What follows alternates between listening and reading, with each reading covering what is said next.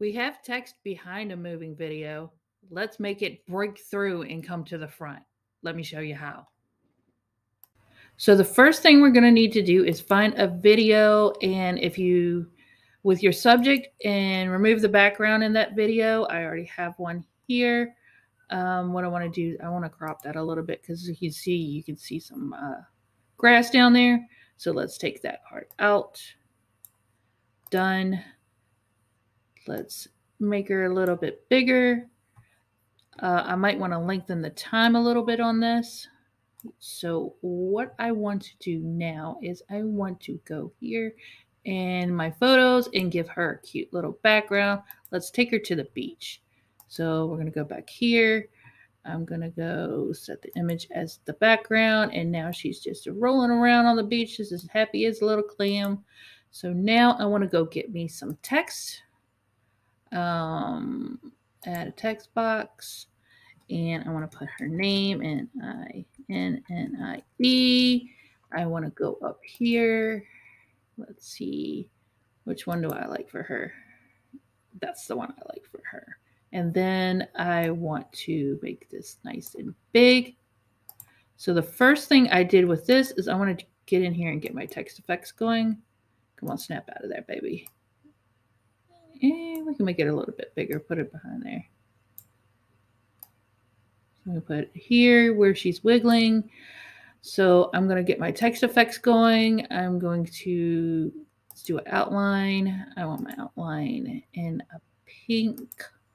And then I want my interior to be white.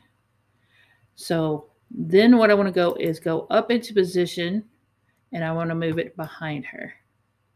So let's go behind her like so. So now that I have it like this, you can do it two ways.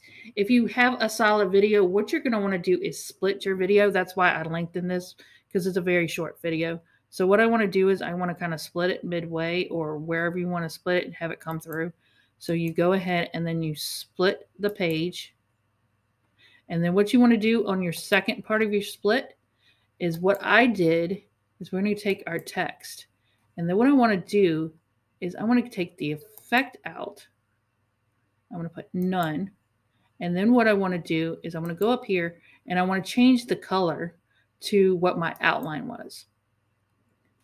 And then what I want to do after that, I'm going to go into my position and I'm going to move that in front of her.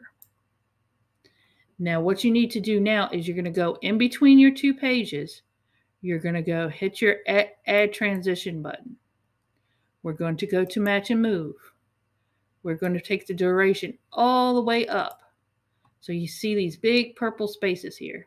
Now we're going to go play and see what you have. And then when it does, it's going to fade up and fade into solid. And there you go. And that's how easy that one is.